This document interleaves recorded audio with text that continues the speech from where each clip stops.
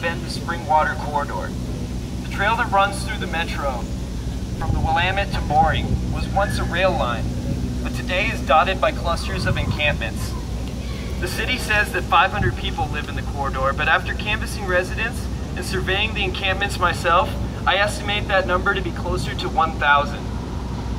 Every year, the city sweeps the trail for the Hood to Coast bike tour, but this year is very different.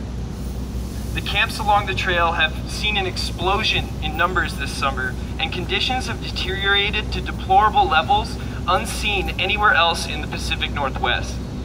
Residents of the trail struggle to meet basic needs like water on hot summer days. People bathe in water tainted by waste. Recently, Mayor Hales has reversed his position on allowing camping at the Springwater Corridor and has ordered the police to begin sweeping the encampments on August 1st, in time for the lucrative Hood to Coast tour. Media outlets have amplified the voices of neighborhood associations who demonize the vulnerable with sweeping generalizations and paint the residents of the trail as outsiders.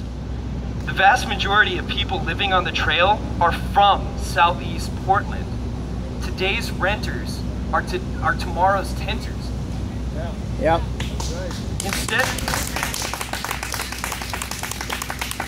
Instead of seeking to relocate them and serve their needs, the city has decided to scatter this community with riot cops.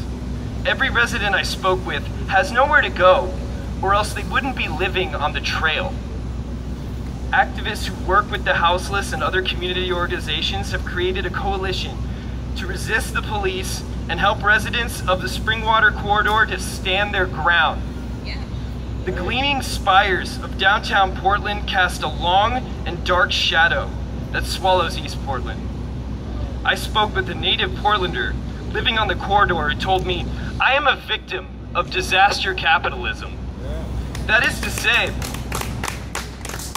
that the economic system we toil under that impoverishes the masses for the benefit of a ruling class has created a crisis that destroys people's opportunity to achieve their full potential. If we are going to fight for change and represent the 99%, we must have the strength and vision to carry the political revolution beyond the ballot box and into the streets, so that an injury to one is an injury to all. Thank you.